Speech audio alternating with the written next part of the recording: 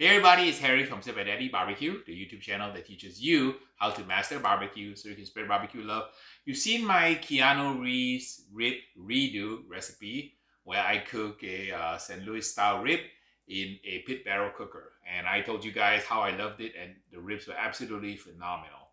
So I want to extend my experience cooking on a pit barrel now to beef ribs. So I have here some beef back ribs. This is kind of like the baby back rib part of a cow, together with some beef short rib, which is kind of like the front spare rib part of a pig, but it's on a cow. So in this episode, I'm going to season up these back ribs and the short rib. We're going to cook it on a pit barrel by hanging it in the pit. We're not going to foil it. We're going to see the results as good, if not better, than the St. Louis pork ribs that I cooked on the PBC recently.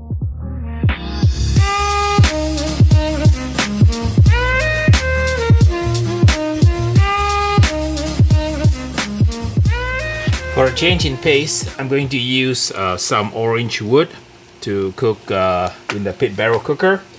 I've heard the orange wood has great flavor. This is how it looks like, and it's absolutely fabulous on ribs and chicken. So I'm going to give it a shot. As I mentioned before, we put always the wood underneath the coals. Before we add the coals, we put the wood in. Beans, we'll get you some food in a little bit, okay? I have not cooked the food yet, so hang in there, okay? I have a leftover chunk of cherry here. I'll just leave it in here. I'm going to use kind of like 4 chunks of orange citrus wood. That's how it looks like. Courtesy of Patty Sharp from Sharp's Gourmet Cooking Wood in Orange County. So if you are looking for wood chunks like these, and also cooking wood and firewood and heating wood, go see Patty. I have a video where Patty kind of gave us a rundown on all the different kinds of wood she carries and how to use them. This Jealous Devil charcoal burns really well. It burns clean and hot and has a wonderful flavor and a phenomenal smoke ring. To ease your cleanup in the pit barrel cooker, I usually leave a foil at the bottom so that it catches any kind of ash or the grease, so that it's a lot easier to clean. Doesn't matter if it's a pit barrel or it's like a drum like this one here, like a big papa drum. You're going to have the issue of oil residue at the bottom of your pit, and if it sits there for too long, the oil tends to kind of get rancid, and that's not really good for barbecue. So it's very important to keep your drum smokers at the bottom, especially free from oil, and using a foil aids in the cleanup. I'm going to use my new toy here.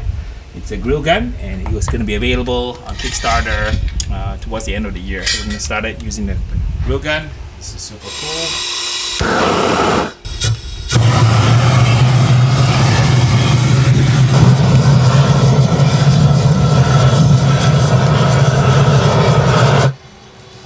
We're ready to season the beef back rib here and the beef short rib. So this is a 3-bone beef short rib. We trim off the fascia because this is really hard, and if we put the rub on this thing, it's gonna fall off. So it will taste better if you trim off some of the hard silver skin or fascia here and get the rub to touch the meat at the bottom.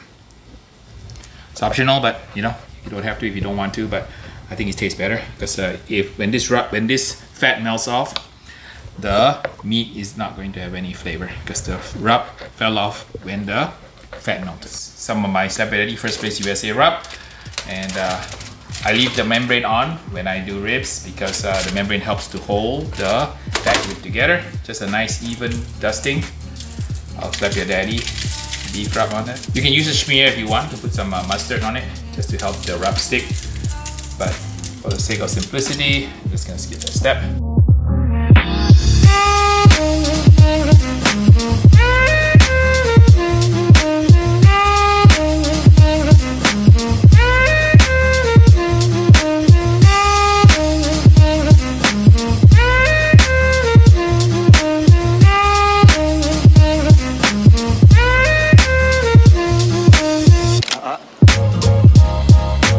You could ask yourself a question. Do I feel lucky?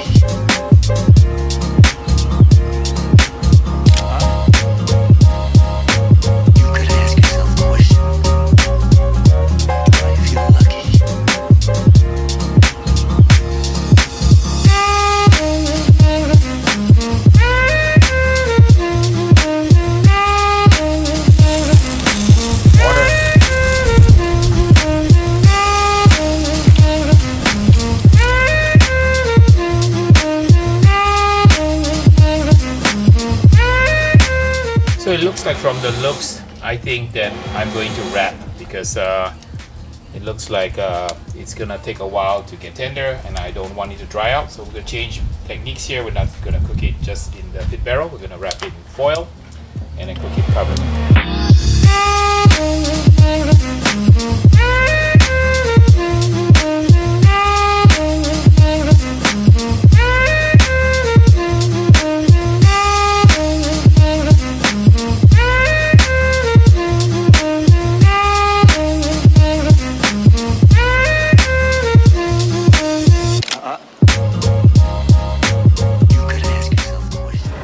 Our beef short ribs are done. It's about 205, 206 degrees. Nice and probe tender. Feel it here. Good to go. So here's the beef rib cooked, and let's add a little bit of my sauce on it. Just a little touch of it. So we have a beef short rib and a beef back rib. A little bit of a SlapYoDaddy sauce on it. Cut it up and give it a go.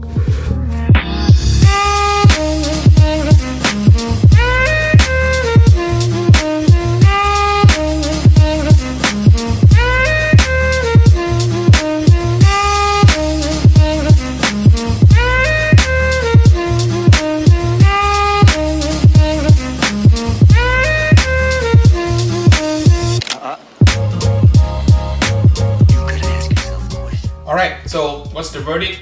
Yes, the pit barrel cooker cooks really great beef ribs, and no doubt the color, the mahogany finish is absolutely competition grade. Great, beautiful smoke ring here, and look at this beautiful color. So the idea is that when I cook beef ribs, it looks like the technique has to be modified. I need to wrap in foil and cook it longer. Because if I hang it any longer, it's pretty dried up already. So if I hang any longer, I'm not gonna get the kind of a nice, tender, moist texture that I have here. These back ribs are kind of thin and they don't usually have a lot of meat, but they're really, really good eating because the meat by the bone tastes really, really good. And on a beef back rib, also needed to foil. So all in all, the pit barrel cooker is a great beef rib cooker. Just need to make sure that you have to wrap. So unlike the pork rib, I was able to cook it to tenderness without having to wrap. On a beef rib, slightly different technique, but both really work well. You want to try some ribs, Vince? Yeah. Try some ribs?